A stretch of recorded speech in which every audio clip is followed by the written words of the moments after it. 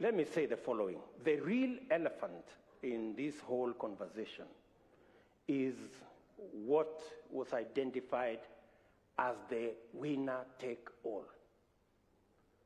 and the inclusivity question.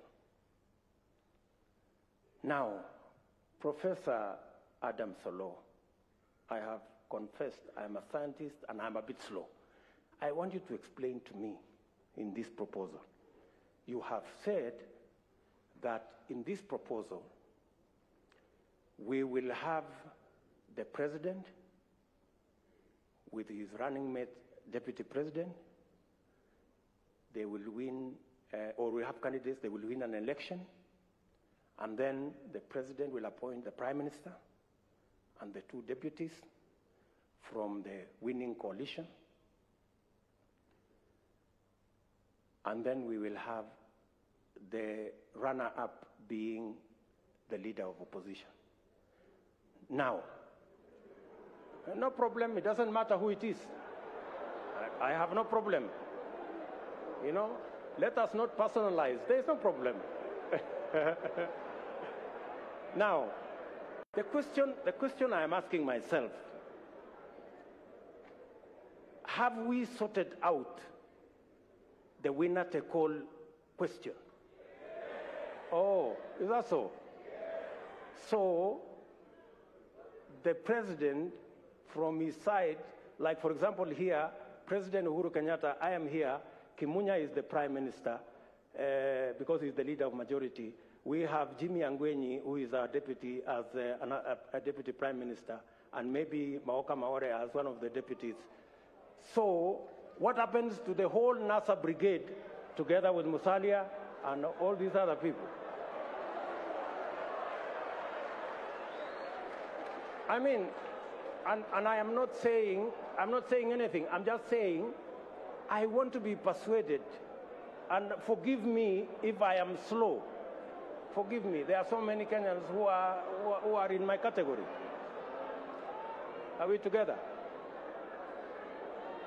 Finally, on this inclusivity question, it is my humble submission that as we discuss inclusivity around us, the leaders, we must have a candid, open discussion on inclusivity about the millions of Kenyans locked out by poverty and unemployment. We must discuss how they are going to be part of the Kenyan society. That discussion we must have. And I want to thank the young man, very good, and the bright, intelligent young man from Kitale, because he said that we should not bring 16th century technology. And I am sure he was referring to the wheelbarrow. And possibly he was referring to me and this wheelbarrow. Sindio? Good. Now, the question I want to ask us, how come in the 21st century, a 16th century tool called the wheelbarrow, millions of citizens in the 21st century are still dependent on the wheelbarrow and mokokoteni? That is the discussion we need to have. Yes. That is the discussion we need to have. And that discussion is a discussion that involves millions of Kenyans. Millions of Kenyans. Let me then say, as I conclude, that the Honorable Kalonzo Musyoka, I am finishing.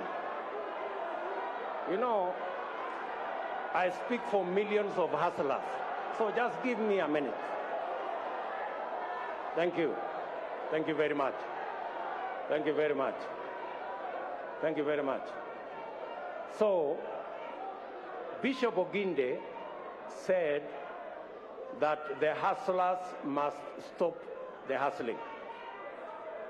I have heard leaders here say that as we discuss this conversation, we must not have an us versus them. I have also heard leaders here say we must never have a conversation and a contest about the poor and the rich. We must never go there. And I believe we must never go there. But I want to remind you, good people, Abraham Lincoln, the 17th President of the United States of America, said, "Things may come to those who wait, but only things left by those who hustle." That is Abraham Lincoln. He was never talking about the rich and the poor.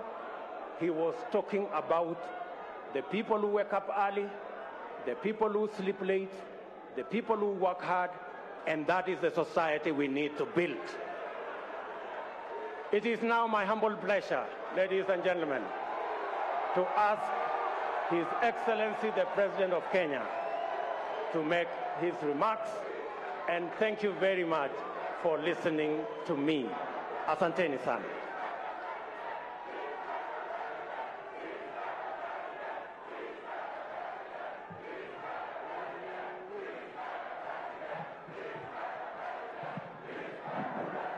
Asante. Thank you very much.